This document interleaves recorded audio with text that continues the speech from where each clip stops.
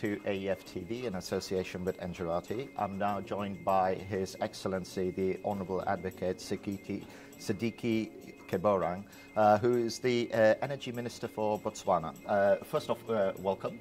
Thank you for having me in your program. Yeah. And it's great that you could give us the time to be here.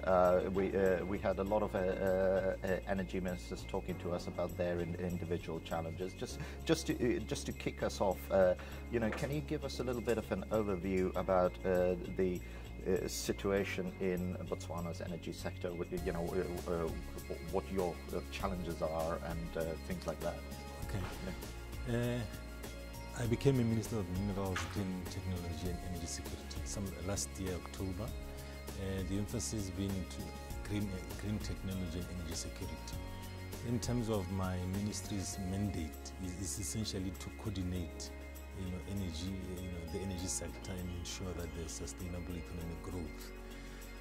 What are the challenges? I think the immediate challenge from where I come from, being a coal-fired, power-driven economy, is that renewables, in terms of renewable energy, account for less than 1% of our total energy mix.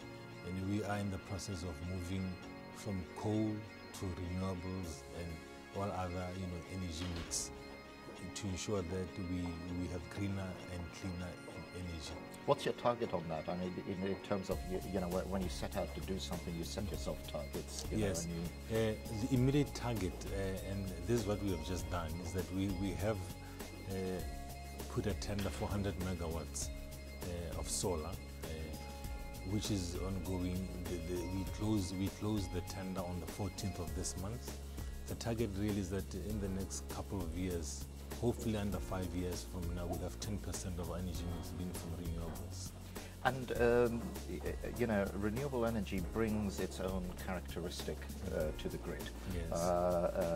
It works when it wants to work. Yes, You can't control it. Yes. So, a lot of other energy ministers have been saying that, actually another part of the equation needs to be looking at the grid infrastructure so that, the power characteristics that renewables provide can actually be evacuated, because no good having a solar plant if you can't use it. Yes. Are you facing the same issues? Is that your next step as well? Yeah. True. We are facing the same issue. One of the problems is storage. With storage, it makes renewables quite expensive. Two, we are also faced with, unfortunately for us, we are also upgrading our national grid. But that's not enough, because although we've got 300 days of sunshine, those days when you've got a cloud cover and other things, you are not able to move your energy. You also, one of the problems we have, obviously, is that we have 20% of the population of the grid. And therefore, you need to be able to move it to the 20% that is off the grid.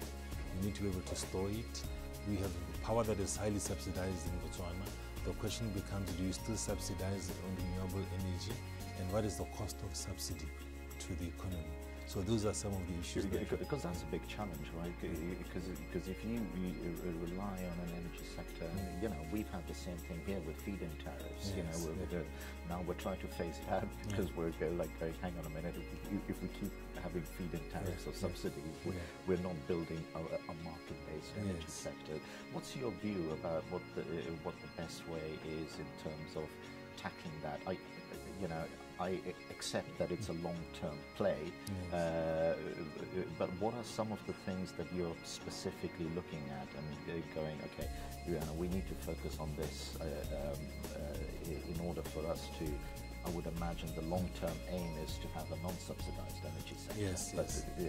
Just tell us a little bit about your vision for that journey. It is also a politically sensitive issue, because you have got a target market, and that is your population is used to paying a particular price.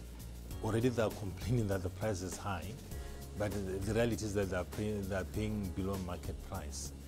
And in terms of going forward, I think we are looking at the private sector investment with the hope that once the private sector comes with this external funding, it takes away government's obligation to be funding the projects, because traditionally where I come from, government has been the only sponsor and funder of power projects, and therefore we are currently looking at how we take advantage of the private sector, of international organizations. How is it that they can try and subsidize our power? But it's a battle that we are currently facing, and we hope that going forward in the long term we should be able to find an answer. And we're also trying to encourage rooftop solar systems, so that people can, whatever they don't use, they can feed back to the grid.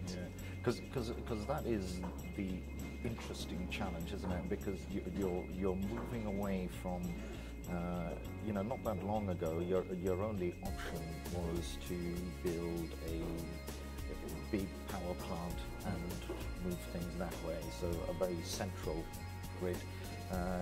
Now you've got this not insignificant challenge of having the ability to create a distributed network and rooftop solar and things like that. Do you think that with that type of program that there are even more opportunities for external companies or even local companies getting the right skill set in to almost fast track things? You mentioned rooftop solar. The other byproduct of rooftop solar is it creates a lot of jobs. So it becomes somewhat circular, doesn't it? True. I think there's an opportunity for investment. In Botswana, certainly in the renewable space, we don't have players around that space. So I think it's an opportunity for both local and international companies. You need international companies with a proven record, because you don't want to experiment and have this huge project that fails on account of you just wanted locals to do it. So I think in terms of mixture, we are looking at locals and international players. International players bring with them the experiences from their countries, because they would have done it much earlier, and some of the problems we think are problems that have long encountered them. And yes, it also provides an opportunity for a secondary market or a secondary industry in terms of solar power, people starting to manufacture panels and other things like that. Yeah, we think it's a great opportunity for a country like ours, which also enjoys credit ratings, positive credit ratings from international credit ratings. And we don't provide the sovereign guarantee, but since 1965 we have been importing solar. We've been importing power from South Africa. We have never defaulted on our payment, and therefore we think we provide quite a safe investment destination. And one of the things as well is,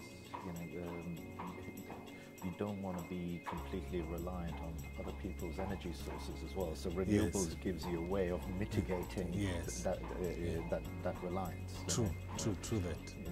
And in terms of, I suspect that if you could fast forward 10 years' time, in terms of looking ahead about where you are, one of the other big questions that always comes up is,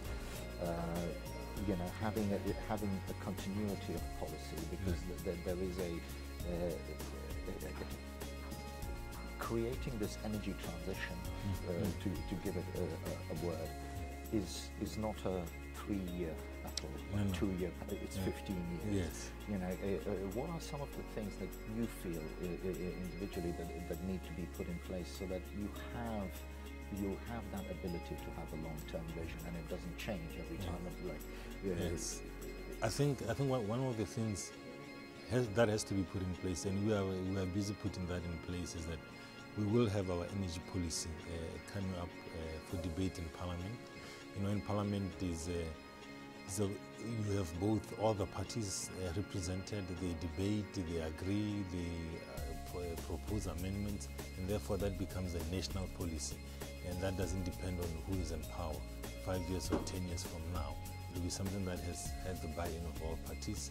Secondly, in terms of the legal framework, we have established a parastatal or an authority. It's called Botswana Energy Regulatory Authority, basically to protect both the consumer and the customer, and the investor, because we believe that investors need, and everybody else actually need a fair play ground, and to know that the investment is safe, and to have legislation which they can fall back on in terms of the investment. So you're almost abstracting it from politics, so you have like an independent regulator. Yes. And like that.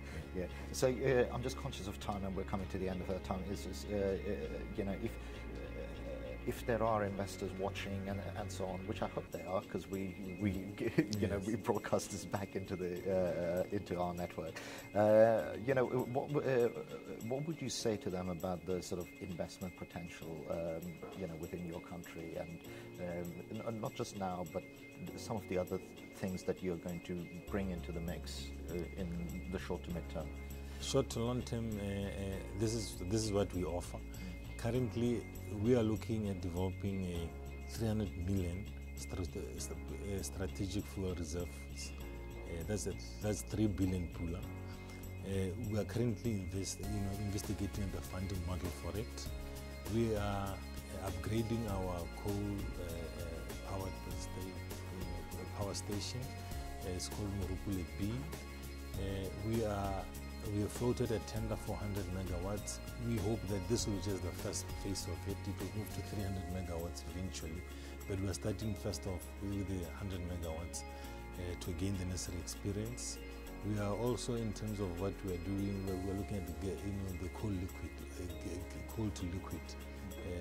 We've got coal bed methanes that we are investigating, and therefore we say we do have investment opportunities in the gas space. And we are also looking at a pipeline, from a petroleum pipeline from South Africa to Botswana. Those are what is in the immediate term. Well, it sounds like you're going to be busy. Well, certainly, one is busy, and that is why I'm here.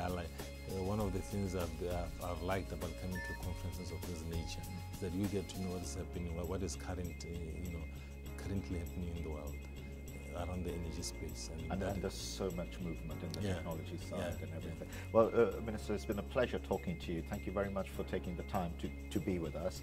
And thank you as well for watching. It's been another interview at AEF TV 2017 in Copenhagen, and it's a bit sunnier today, so that's good. Thank you for having me here. Thank you.